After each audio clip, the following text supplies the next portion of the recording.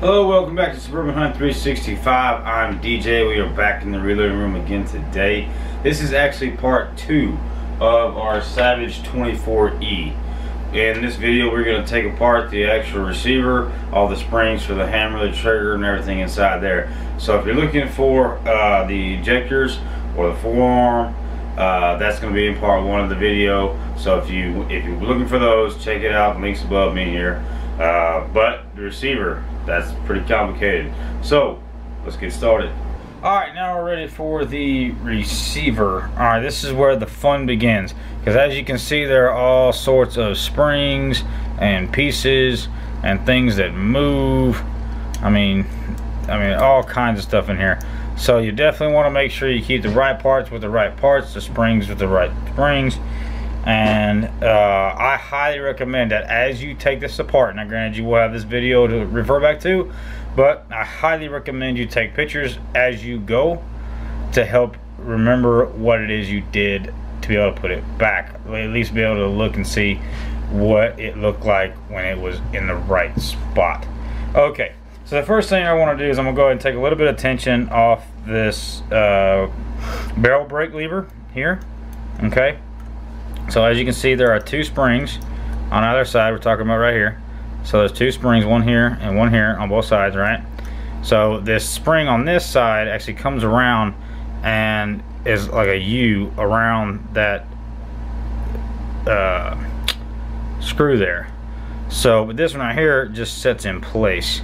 So the first thing I want to do is go ahead and take a flathead screwdriver, stick it underneath. Let me zoom in here, make it a little bit easier for you to see. So I'm going to stick it underneath this spring here, put your thumb up, twist it, and pop that spring out. Okay, I'm not going to lie to you, this is kind of a bear to put back in, but it's easy to take out. So leaving this together, go ahead and put that to the side. Alright, now that we have that spring out of the way, now what we're going to do is there's a screw that's holding on to this thumb here. So you can push up on that a little bit, take your flathead screwdriver, getting it as straight as you can, putting pressure on the lever here, twist that around. It's kind of a bear to get to, but once you get started, mine's pretty simple to get out. If yours is a bear, then you may have to take a different route, but take this screw out of here and it'll fall in between your spring like so. Put that to the side. Now this whole thing will slide up and out, but remember this is under spring tension, so what I would do is just take your fingers, kind of hold this spring down, and then work this up and out, just like so. Just putting that to the side. Now remember this guy here, this little coupler piece, that goes towards the rear. Okay, so as it's sitting in here, it sets like this. Okay, that's how it sits down inside there. Okay, so you can put that in there like such, get it out of the way. Now you can pull this spring up and out like so, and remember this guy goes like this. Okay, so it fits around that screw like that, and that's how that goes in. Okay, set that to the side. Alright, now that we got all that out of the way, this connector piece is not ready to come out yet. So you have your pin here for the hammer and this one for your barrel catch here. So what we're going to do is we're going to go ahead and drive this pin out. Now remember, this is still under spring tension, so when you punch that through, make sure to leave your punch in so that way it holds on to that pressure until you're ready to pull it back out.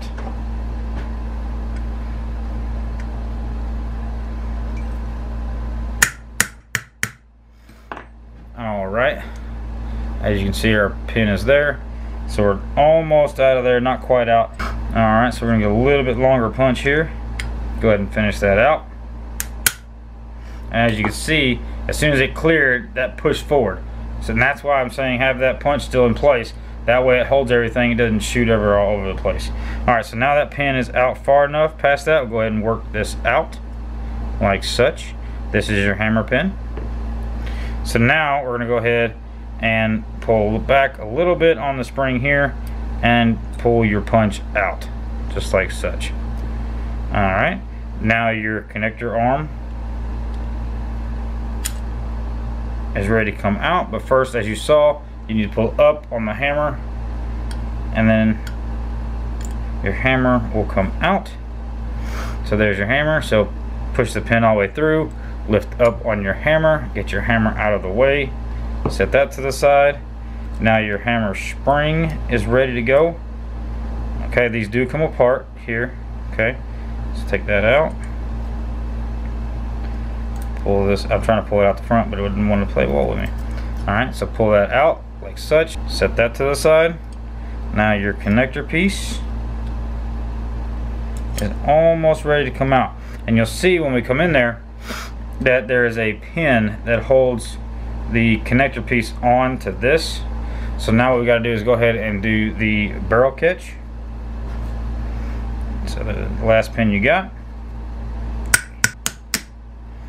pop that through and out. Oop, got off camera there, sorry, got off frame. So that comes out, set that to the side, go ahead and pull your punch out, and now this guy will actually go and it'll come out. So as I said a minute ago, there's actually a pin holding these together. So that's what this looks like inside there. So let's go ahead and break that down real quick. Take your punch, simple pin here. Alright, now that pin's out of there, we'll get this out of the way. That's that pin there. This guy slides over, this guy comes back out, and there you have it. So let's set that to the side. Alright, so now let's finish up this receiver here. So now all the internals are out except for the trigger and the firing pins themselves, so which will be on this side over here. But first we're going to go ahead and knock out the trigger. So the first thing we're going to do is punch out this pin. You can see that pin right there. Let's go ahead and knock that out.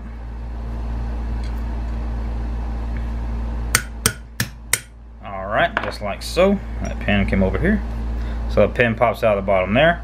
Now remember, this, just like every trigger, is under tension. So you want to leave that in there to where you can see the orientation of this spring. Alright, so the longer side, you can see that that pin sticking out right here. This is the other end of the spring. This is the long end of the spring. And inside there is the short end of the spring. So when we get this all the way out, you're going to see a long and a short end. Short end goes into the trigger. Long end goes back and sits right against the receiver facing the trigger guard. Let's go ahead and take that out. So we're going to pull that out. Slide our trigger down and out. And like I said, here, long end of the spring goes towards the receiver, short end goes into the trigger itself, and this sits underneath the receiver, closest to the trigger guard. Alright, so we're going to set those two apart there. Alright, so all we have left is the trigger guard and the pins. So there is a screw here, and there is a screw down in, let me get my flashlight, there. Ooh, there it is. So there's a screw inside there that holds the trigger guard on. That's why the trigger guard has to be the last thing to take out, because that screw is underneath everything. So we're going to stick the screwdriver down in here, like such. There's screw one. Set that to the side. Flip it over. Screw two.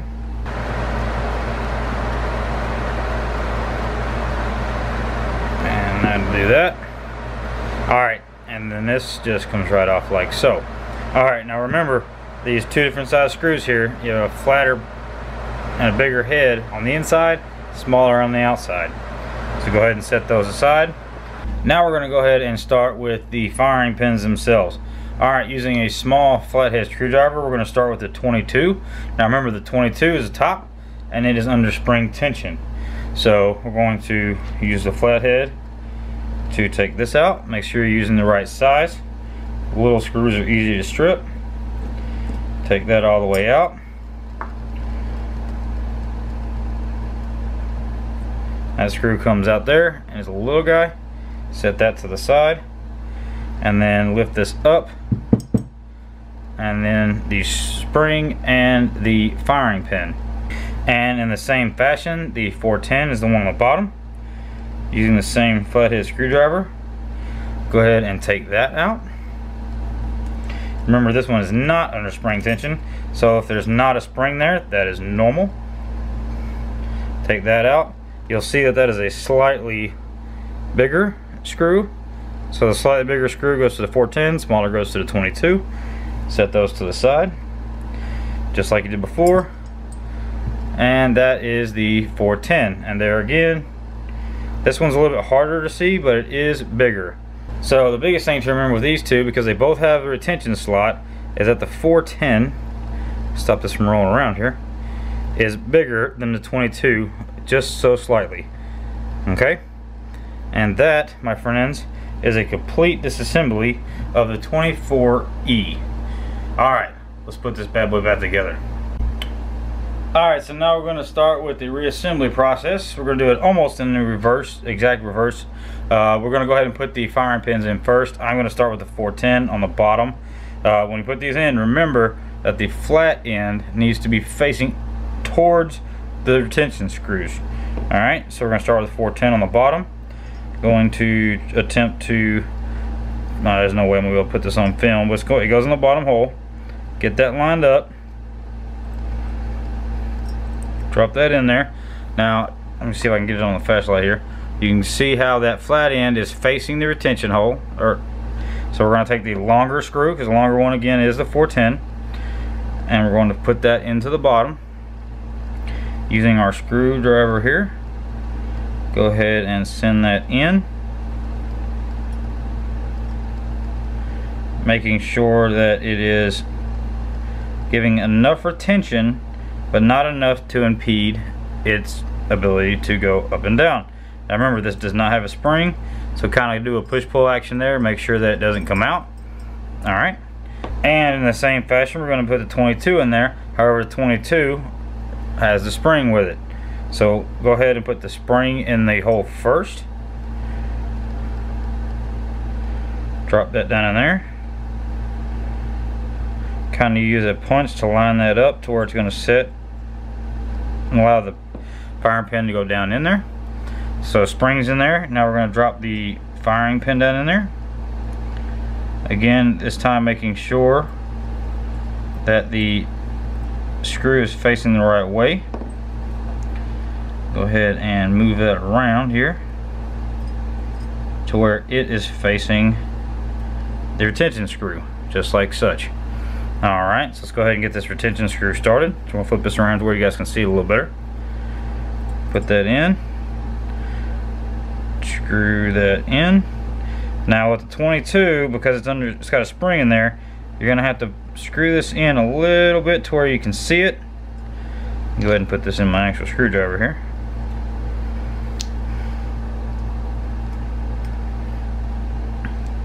But it's going to stop when it hits that pin.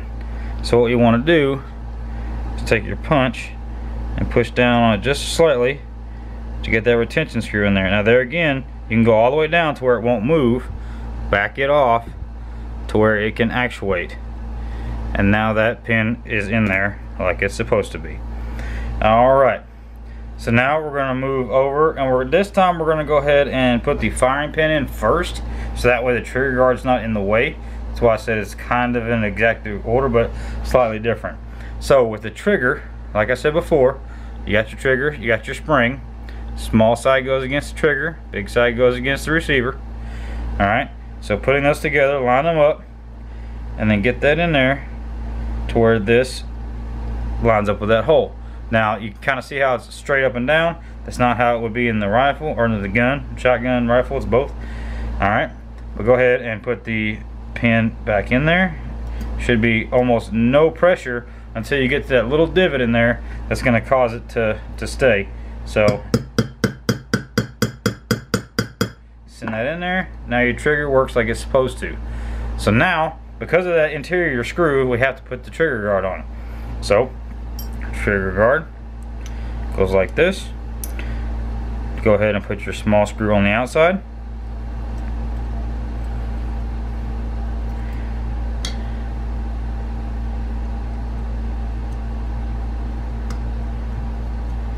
Go ahead and put that in. Do not send this all the way home, because again, you want to be able to move it. So if you go all the way in, back it up just a little bit. Now I'll flip this over, and what I do is I push the trigger back and out of the way and try to drop. I come into my finger, get my thumb in the way here on the inside, and just kind of drop that down in there, and then guide it over to the hole using a punch, a screwdriver, whatever you got to help move it over.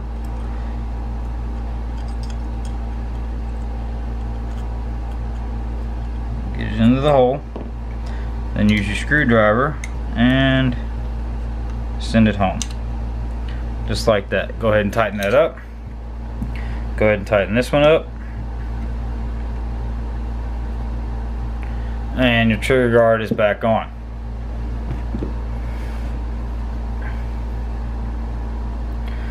Alright, so we're going to flip this back over, the same orientation we had it a minute ago, and this is where the fun starts. Okay, so the first thing we got to do is our barrel catch. We need to put this back in, so setting just like it was.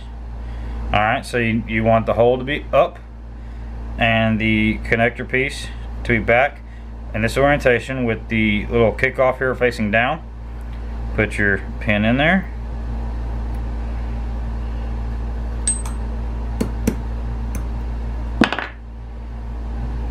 Get it started. And you may have to push down on this because that kind of wants to spread apart like this.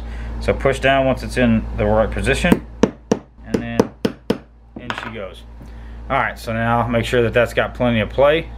Alright, so what you want to do is you want to put it in like this. However, this side is slightly smaller than the other side, so you're going to flip it over. Flip this over. Put this in. Make sure that the entire piece goes inside there. And you want to play with this until the holes line up.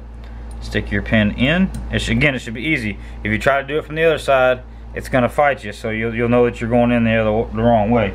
So again, you want to line those pins, line the holes up, stick that down in there. You might have to play with it just a little bit, but again, you shouldn't have to fight it.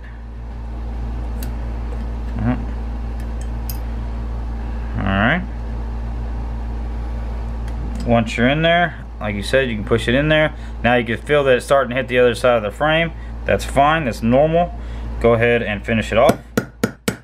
Make sure it's flush. Again, use a brass, if I could talk, hammer, so that way you don't mar up the finish on your gun here. And then that actuates like it's supposed to. Alright, now that this piece is in here, it's in there good, we're going to go ahead and we're going to put the hammer in there. And just like we took it out, it's going to go in from the top up here. So you're going to go ahead and insert it, if I can put it the right way, make sure the hammer is facing the right direction. Go ahead and insert it in here. Now, we've been working from this side, but just like with this pin here, we're going to be working from the opposite side here.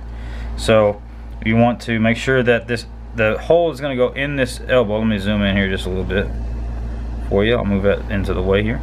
So you want this elbow right here, that needs to be up and over this hole. So you can kind of see there. You want to put the trigger down, line that hole up. Now you're gonna have a little bit of tension here because of the trigger. It's got that spring in there. Go ahead and put that pin in there. Work your hammer to where that pin goes down in there. It shouldn't take any pressure at all. Just gotta line it up right. Alright, you saw how that goes in there pretty easy. Now it's stuck on the other side where it's actually a little bit smaller, so that way it retains it like it's supposed to. So go ahead and put that in there like such, and then we can flip it back over. Alright, now we're going to put this hammer spring in there, and when you put this in, make sure that the longer side is up, because if you don't, what's going to happen is this hammer's going to be back, the hammer's going to be back all the way, and if you put it in upside down like this, it's going to put so much tension on the bottom of it that it's not going to work. So you want to make sure that the longer end is on top, like such. Now I pulled this back, so I got to clear the hammer, or clear the trigger, and it's going to go inside here. Now I know I'm going to catch all levels of hell because of what I'm fixing to do, but it's because I don't have any presses or anything like that that I can use that's really adequate for this. So what I do is I put it on the edge of the table, just to where the edge of this is on the table. So basically if I can get this in here real quick. The edge of this is going to be on the table to where it can also catch this frame. Like I said, I know I'm going to get all kinds of stuff in the comments about how that's not right, how it's not proper. but I don't have a bunch of presses, so this is the way that I can do it. This is the way you can do it too. Also, make sure you're using a pretty good sturdy table. Me personally, I'm using I built myself a bench, so you know, it's gonna work pretty good. So I'm gonna show you here. Oop, pushed it back too far. So I'm gonna put it on this edge here to show you. I'm gonna put it on the edge of the table like this, and I'm gonna press in. But I gotta go down here to the bottom of this 2x6 down here on this table. But I'm gonna press this in. Be very careful, because there's a lot of tension on this once you get this in here. So get it in there. You hear it click, right? So there's a lot of tension underneath there right now. So if you can go a little bit lower on the table, kind of push it in a little further. Now go up underneath the table and push up, and it's gonna seat that in the frame. Now again, I'm sure I'm gonna hear all kinds of crap in the comments about how that wasn't right. It wasn't supposed to be the way to do it. It's not the proper way to do it. But guess what, guys? It worked. All right. So making sure that this is inside. This should not be impeded here. Your connector piece should not be impeded. All right. So what I'm gonna do is I'm gonna take a punch and I'm gonna lightly push this down. Now what's gonna happen is this hole right here is where this is supposed to sit. You can kind of see it on this back side now because we ain't got there yet. Let me bring up my camera or my light. You can see that hole. That's the hole we're trying to set it into. Okay. So all I'm gonna do is take a punch and very gently punch it to where it falls into place. Once it falls into place, you'll know it because it ain't coming out. And again, I'm gonna catch all kinds of heck because of the way I'm doing this. But like I said, I don't have a press or anything that can do it. So it's in the way I can do it. So good. They're completely seated on both sides. You can see now that that's in that hole like it's supposed to be. Alright, and if you look down inside there, grab my flashlight again, you can see, if I can get the line up, how that is in, that's now in the right spot. Okay, so there's that. Alright, so hammer spring is in. Alright, now we're ready to put in our barrel release lever. So first thing I want to do is put the lever itself about halfway in. Don't go all the way in just yet. Now put your coupler. Remember your coupler, the flat end here, this end goes back towards the bender receiver. Stick that inside your coupling here and get that to fit inside the lever itself. Alright, now when you're installing that, you want that to go in between the coupler, but you want to make sure that flat end, like I said before, excuse me, the flat end before, that's how it attaches, right? So you want to make sure it's like that. So before we get too far though, what we want to do is put in the spring here. So we're going to flip this guy over, making sure it's still there.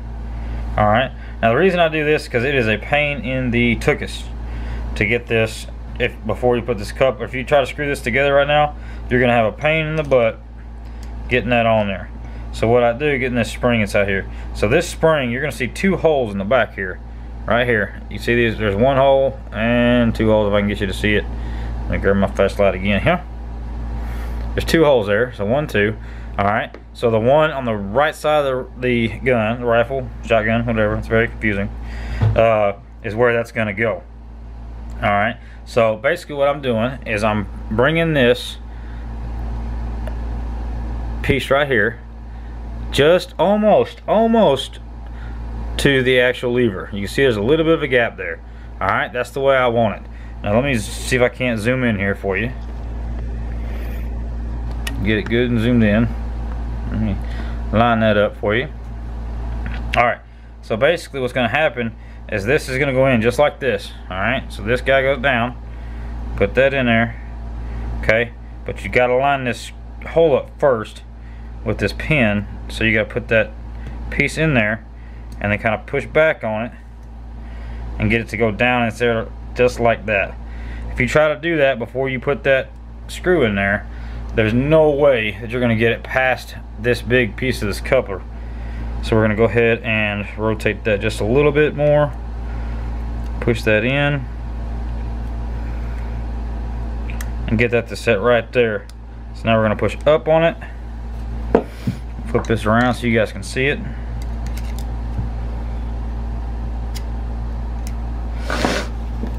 Now I gotta line up my holes here.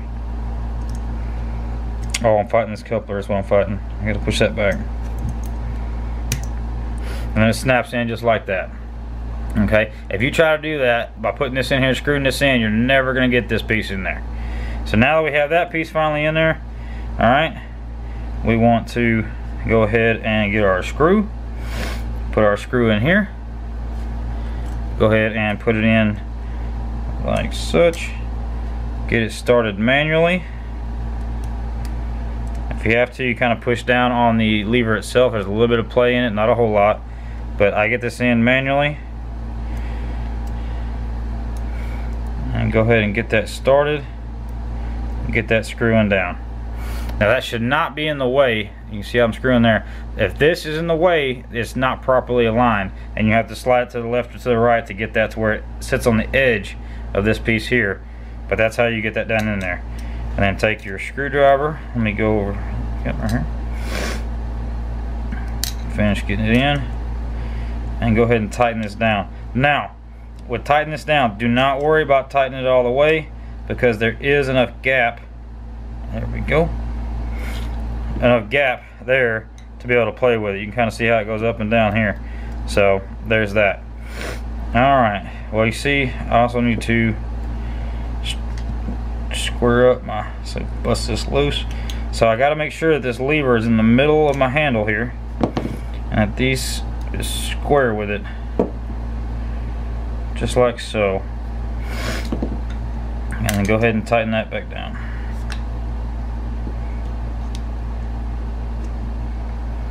Alright, now it's going to have a little bit of pressure, excuse me, it's going to have a little bit of pressure on this side because we haven't put this second spring in there, but that's normal.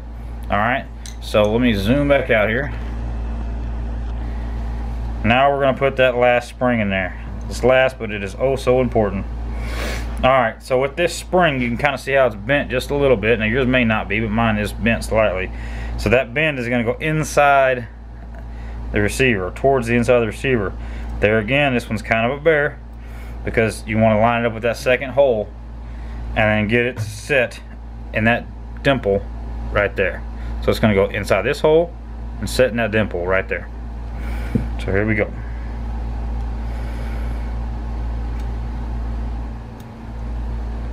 Hardest part is lining that up. Once you line that up, if you keep it forward, down and back pressure on this, you'll feel it kind of go down up here, and you'll see it start to work its way towards that dimple. Just keep pushing it down till you hear it snap into place, and you know it's there. So again, that's kind of a barrier with these older models like this. Getting these springs in there without some type of a actual compression is kind of a barrier. But you can see now I can go either direction and it works. Okay, we want to move that coupler. That's the whole idea. It doesn't matter which way you go, lefty, righty, doesn't matter. All right. The other thing is, you can look down here and you can see that is actuating. Well, if I can sit still, well, you can see it. See how it's moving down? That's what you want to make sure it's doing. Make sure it's moving down all the way out of the way. All right. So that's a little bit of a job, but that is putting the receiver back together on a Savage 24E. All right, guys. Now that we have this receiver completely put back together, like I said, I'm sure there's going to be plenty of you guys that comment about how there's a better way to do that, and I welcome that. I really do. So go ahead and leave your comments below. I appreciate you guys watching all the same. That's how you put that receiver together. So next, we got the buttstock. Real simple. Just put that in place right there. The grooves pretty much say it for themselves. Just line that up right there. You can take your nice long screw that you got out of it, flathead screw. Just drop that down into this hole like such. Drop it down in there. Take your really long flathead screwdriver. I'm gonna put this on my knee here, and we're gonna find the groove. That's probably gonna be the hardest part about that. Is there we go. Finding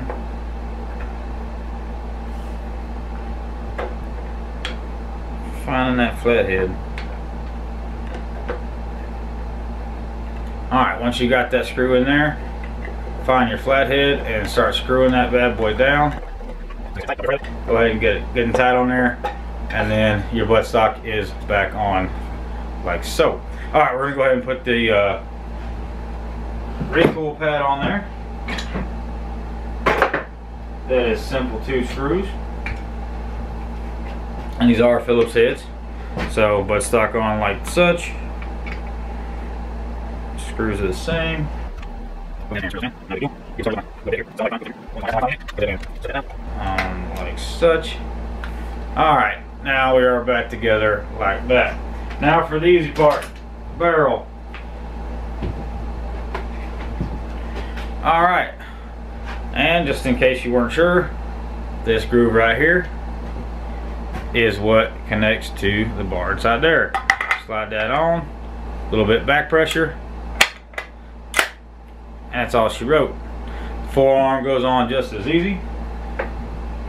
So you got your forearm here, you got your pivot head right here, pivot plate rather. Go ahead and stick that down like such, and you'll see with this one, you see where this kind of grabs on right there, sits right inside there. That's what you want. You're gonna hit tension right here, that's fine. Grab it, clamp it down, and there you have it. That, ladies and gentlemen, is a full disassembly and reassembly of a Savage 24E. Go ahead and make sure it breaks like it's supposed to, it retains like it's supposed to, nice and smooth. Let me go ahead and show you this real quick. Obviously you just saw me put that on there, but there is nothing in either barrel. So, little functions check real quick. Back, fires, back, switch, fire, beautiful. Alright, so she works just like she's supposed to. This was a fun little project. It is a bear once you get to the receiver, but you guys can handle it. I have faith in you, I really do. But if you get too aggravated with it, find you a buddy that knows what he's doing. Follow along this video, you'll be alright. So Dave is going to be glad to get this thing back, because I know he's been waiting on me for a while to get this back to him. So I really do appreciate you guys sticking around with me. If you're here this far, do us a favor, hit that like button, hit that subscribe button, leave your comments down below. Let me know how you didn't like me putting in that spring or the hammer, you know, the hammer spring in there like I was. That's fine, that's all right. We'll be glad to hear from you. Until next time, ladies and gentlemen, I'm DJ Hinky with Suburban Hunt 365.